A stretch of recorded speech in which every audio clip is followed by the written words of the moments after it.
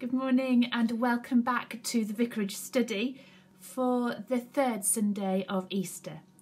Today our Gospel reading tells us one of the most important stories of the Christian faith, the story of the road to Emmaus and the way in which Jesus made himself known to the disciples in the breaking of the bread.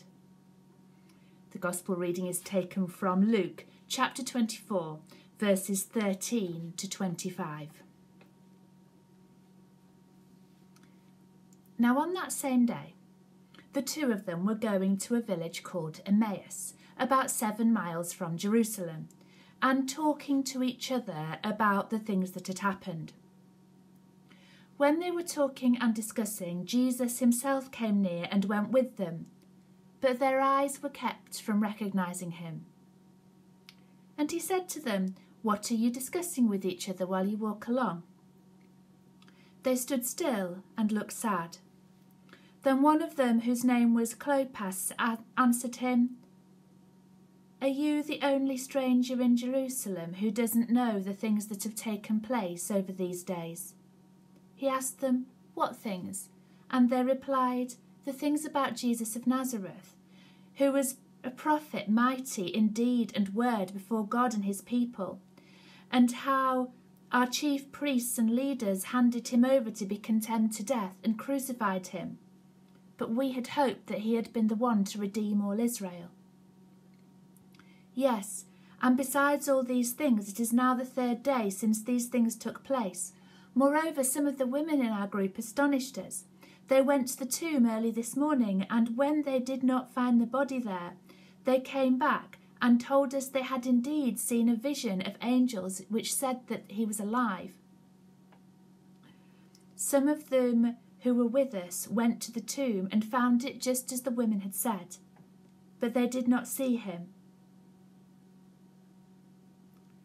Then he said to them, "Oh, how foolish you are, and how slow of heart to believe all the prophets have declared. Was it not necessary that the Messiah should suffer these things, then enter into his glory?" Then beginning with Moses and all the prophets, he interpreted to them the things about himself in the scriptures. As they came near the village to which they were going, he walked ahead of them as if he was going on. But they urged him strongly, saying, "Stay with us, because it's almost evening and the day is now nearly over." So he went in to stay with them. When he was at table with them, he took bread and broke it and gave it to them. And then their eyes were opened and they recognized him, and he vanished out of their sight. Then they said to each other, "Were not our hearts burning within us when he was talking to us on the road, when he was opening the scriptures to us?" That same hour they got up and returned to Jerusalem, and found the 11 and their companions gathered together. They were saying, "The Lord is risen indeed, he's appeared to Simon." Then they told what had happened on the road, and how he had been made known to them in the breaking of the bread.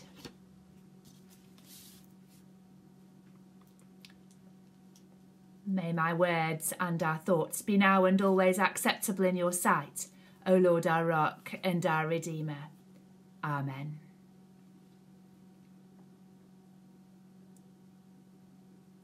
Then they told what had happened on the road, and how he made himself known to them in the breaking of the bread. Words from the last chapter of the Gospel of Luke. In a book, the way in which the author tells the end of the story is very important.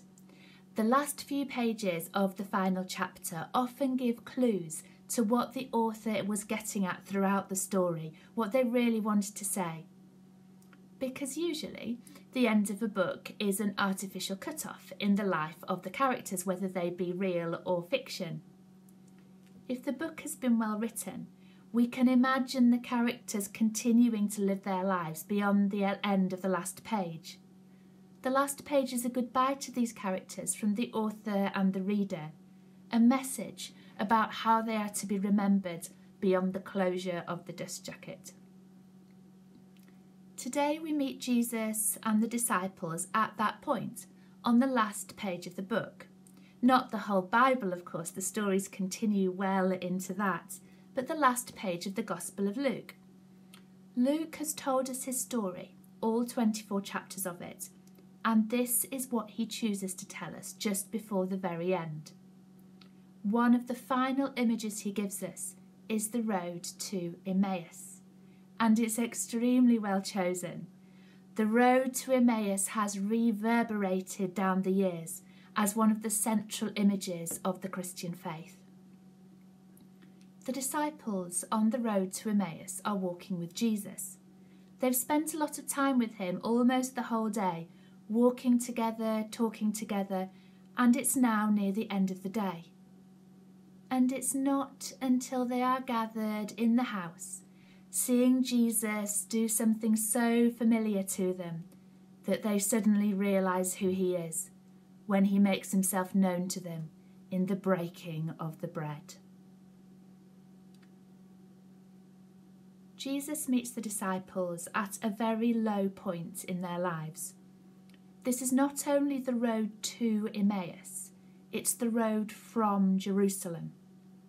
The disciples are leaving the city where it's all happened. They're retreating, returning to their homes. They've given up. And it's at this point that Jesus meets them. The road to Emmaus is such a powerful image in the Christian faith because that experience has echoed down the years in the lives of Christians from that day to this. Jesus meeting us on the road, in the middle of whatever it is we're doing, making himself known to us in surprising ways. Sometimes when I'm walking from one place to another, perhaps through the village or walking to the shops, I imagine that he's walking with me, wondering what he would say to me, what I would say to him. There's something very particular about a walk together, and perhaps some of us have been going on more walks than we usually do recently as one of our only ways of getting exercise. A conversation on a walk is not the same as a conversation sitting in an armchair. The shared experience of the passing scenery, the opportunity for pauses and times of silence in which no one picks up a book or fiddles with a phone, but you just share the silence together.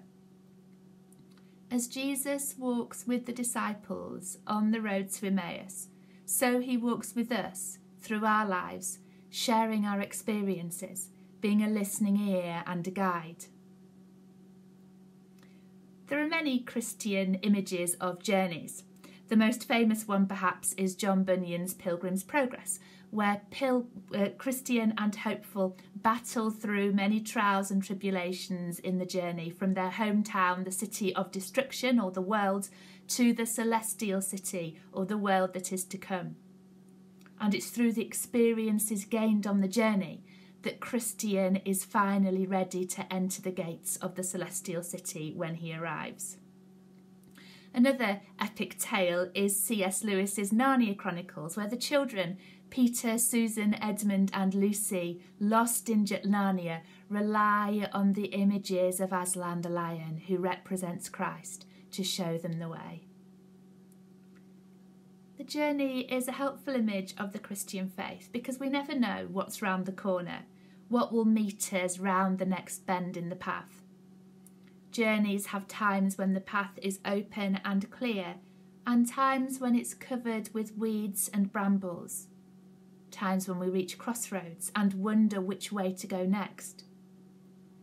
The message from the gospel story is that no matter which road we choose to take, Jesus accompanies us on the way and meets the challenges there with us.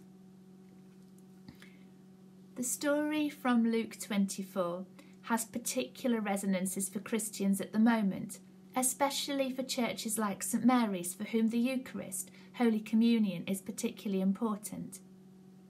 Jesus makes himself known to us in the breaking of the bread. And from that day to this, Christians have broken bread together and shared wine as a sign of our fellowship with Christ and our sharing together as his body.